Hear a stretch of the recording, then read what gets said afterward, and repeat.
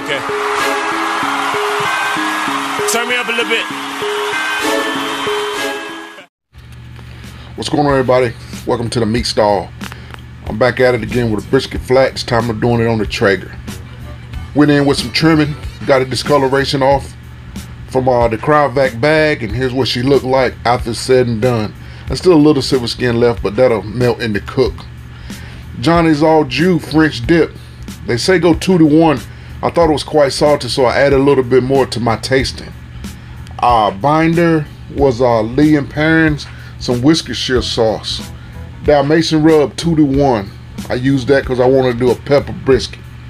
And here how she looked when she's done. Next time I think I might back off the pepper a little bit, but it came out pretty good.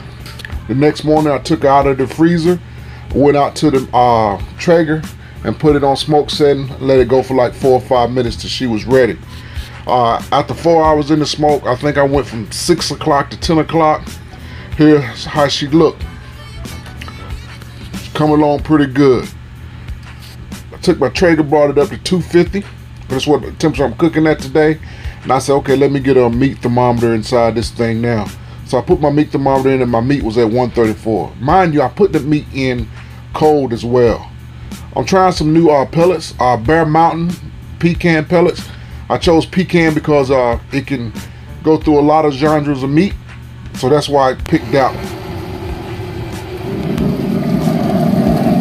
Got the brisket coming along pretty good. I'm like 164 right now.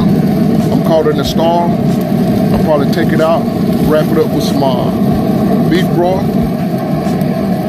and bring it on up to 203.